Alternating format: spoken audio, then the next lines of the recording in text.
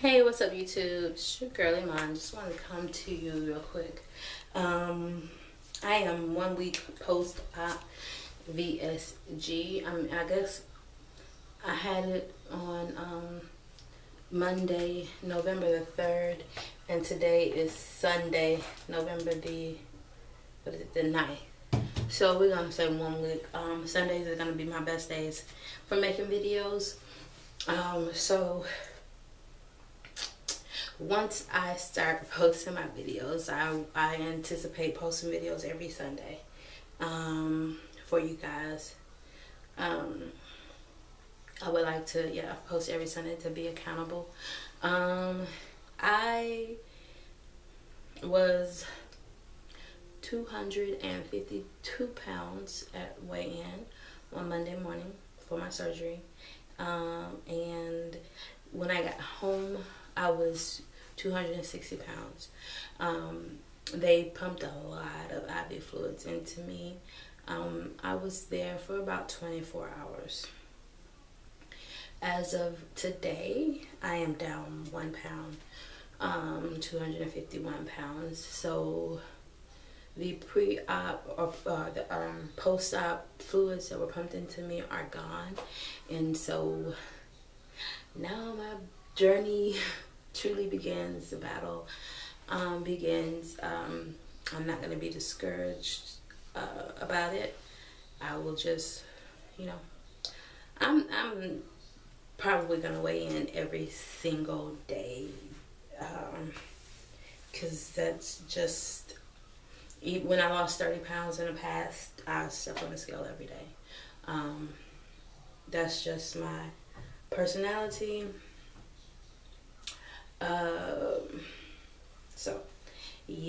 So let's see, I had the surgery on Monday. I want to say we got started like around 9 a.m. and by 10:30 I was waking up and recovering. I was in a lot of pain, and it was gas pain, and not only gas pain, but they gave me a binder.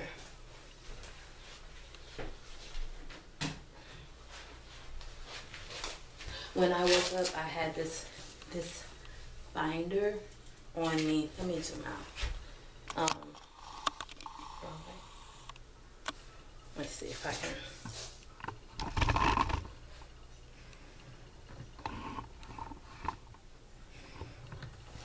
Sorry, I have to adjust this thing. I don't know if I can get out anymore. But this binder, this is what I had on me. They gave me one when I had my son. It was much longer than this, and you take it, you wrap it around your body, and when I wrap it myself, it's barely, the natural stretch. This is without really stretching it. It barely overlaps. When I tell you this thing, they had this thing so tight on me, it was like, way over here, probably even further than that. And that just gave me so much pain. I know a lot of people like the binders. It's really great for gas pain, but I think with my torso is really short. My torso is actually shorter than this, and so I think that just the shape of my body and my big old butt pushing it up, and how tight they had this thing on me, it was more uncomfortable than relieving. So I took it off after maybe an hour. I was like, can y'all please take this thing off me? This thing is making me so much more uncomfortable than the gas.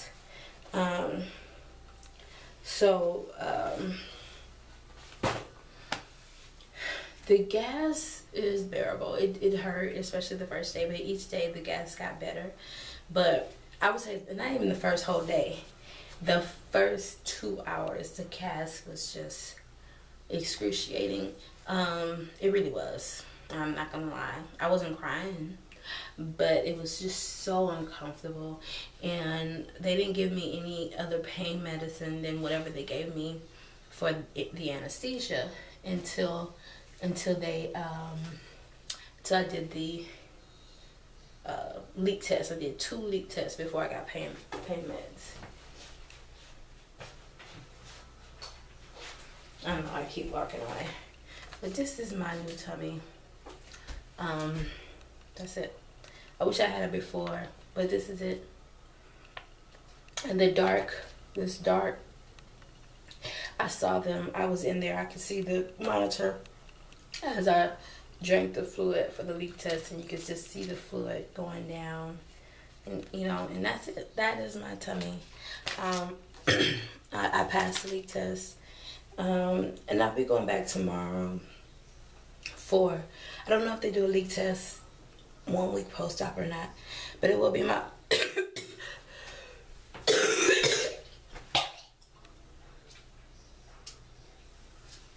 I'm sorry, you guys. It will be my 1 week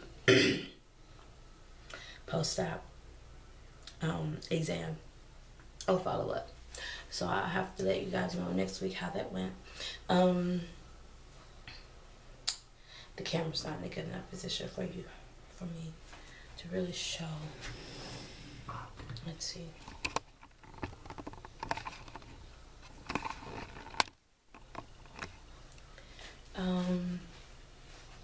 These are my scars. One here. One here. This is the big one in this. They are really small. I don't think that they'll be too obvious. This one might be somewhat obvious. You know, as I heal, we'll see. I'm gonna get some kind of Moderna or something to make sure that they're not too dark, but they're quite tiny incisions. And I don't think that I will have, if I decide to walk around with my belly out, I don't think that I'll be ashamed of my scars. I think that all the stretch marks that I have on my belly are gonna look worse than these scars. But it doesn't matter. I'll be happy to get the weight off. That is the goal. And if I need plastic surgery or anything like that, well, we'll cross that bridge when we get to it. I'm not keen on it. I've been praying to God, like, Lord, I know you're going to let me lose all of this weight. You know, I'm not going to need no plastic surgery because you're going to be my plastic surgeon, Lord. So we'll see how my prayer is answered in about a year. So I don't know what my goals are, really. I don't know how I'm going to lose weight. I don't know if it's going to be fast or steady. So I'll set goals soon. I want to see how this first week, now the post-op, or you know, now that all the IV fluids, the weight from the IV fluids have been released from my body. I will, maybe after this week, I will maybe set some goals and just see if I'm going to be a fast loser or not. And I know that some people lose really quickly the first 2 or 3 months and then it levels off. But I don't know what kind of loser I'm going to be. I don't know if I'm going to be slow and steady the whole time, if I'm going to have a nice drop and then level off. But I'm anticipating dropping a lot of weight the first 2 months. So I'm hoping I do. And so my goal, there's on Bariatric Pal, there is a holiday challenge that goes for like 8 weeks. So I think that was from this Friday the 7th through like the first Friday in January or something like that. And or is that 9 weeks? It's like the first Friday in January, I think. And so I put that I would like to lose like, I think like 45, 50 pounds. 40 pounds because I'm 42 pounds because I'm well, now I'm 251, but I was 252, and I would like to be 210, so that's like 42 pounds. It sounds like a lot to lose in 2 months, but I think it's possible based on other people's journeys. But you know, we'll see. We will see how that goes. My first real goal though is to get to Wonderland, and I'll map it out after I start losing some weight. Other than that, I feel great. Most of the time, I still have some pain, and I don't think it's gas. I think it's from sleeping in a recliner now. So I need to, you know, I slept in my bed for the first time last night, and I just need to, I guess my body just needs to work the kinks out now. But I have lost, since I started this journey, I've lost 14 pounds. So 14 pounds in a month is actually not bad at all. And it's really been less than a month. It's really been like 3 weeks. But, you know, yeah, because I had my first doctor's appointment on the 7th, October 7th. And so less than a month later, I was banded. So it's been a month, because today's the 8th or 9th.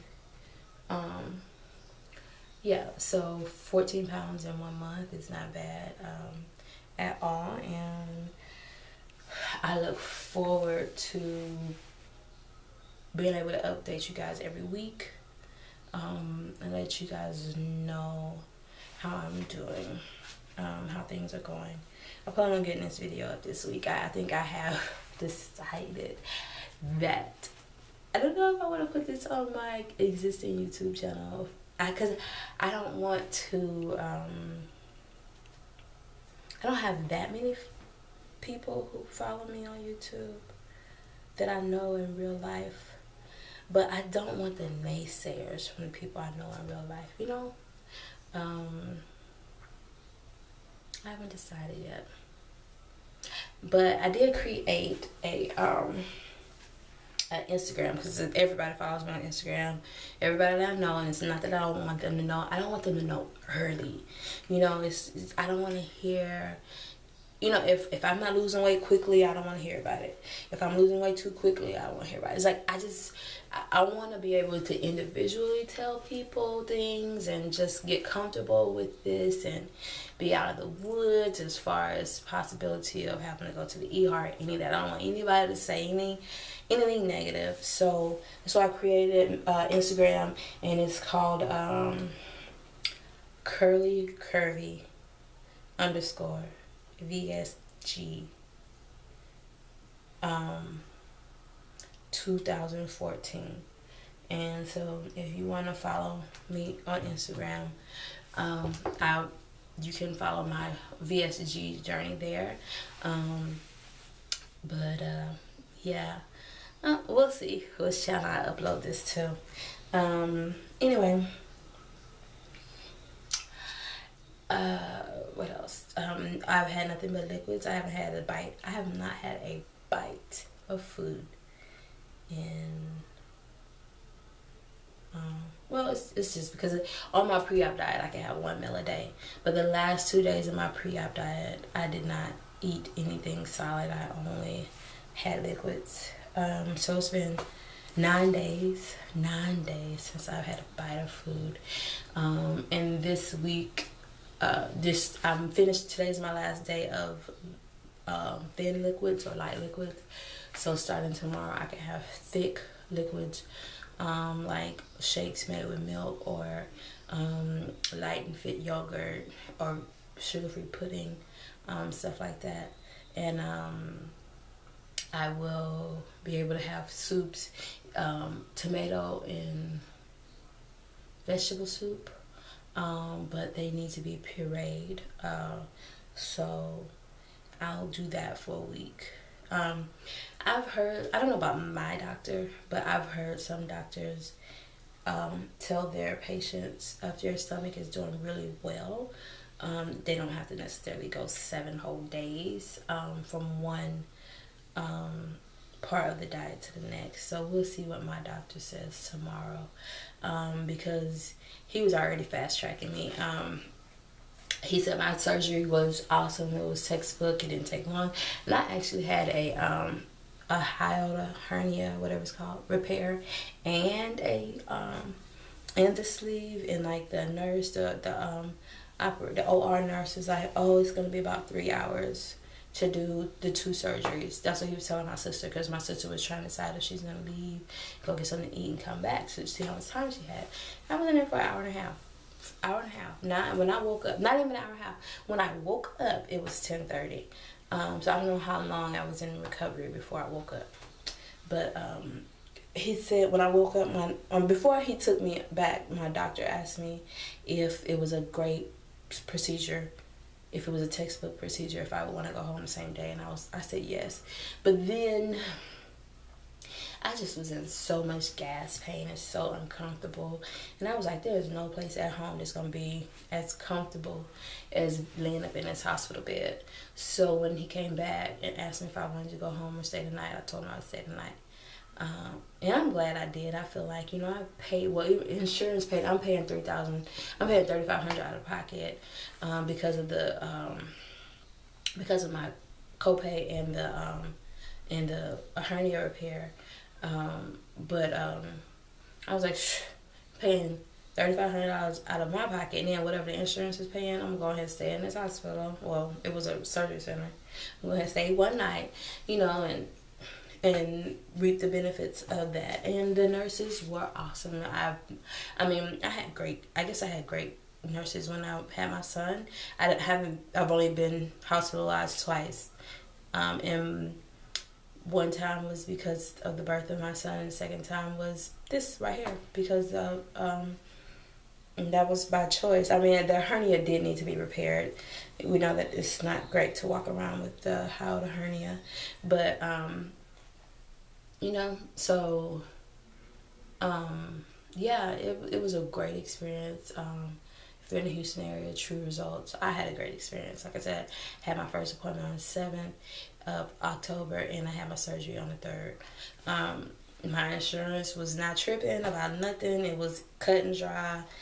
You overweight, you gotta be at least 40, you good to go.